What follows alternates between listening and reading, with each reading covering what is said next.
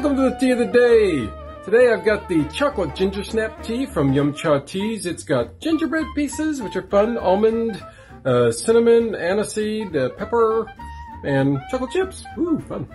Now, I did this a little bit differently, and we'll see how it is first. Okay. Yeah. What I did was, I did this like a typical mocha. Okay. What I did was, I actually, heated up the hot chocolate part with a wand until it's the proper temperature, and then I actually used, instead of espresso, I used tea to, strain it out. And it works, but it's not that good. I mean, it's just a little too thin, and it's not strong enough because you need more time to actually steep it. So unfortunately, tea fail. Sorry. I'm still gonna drink it though.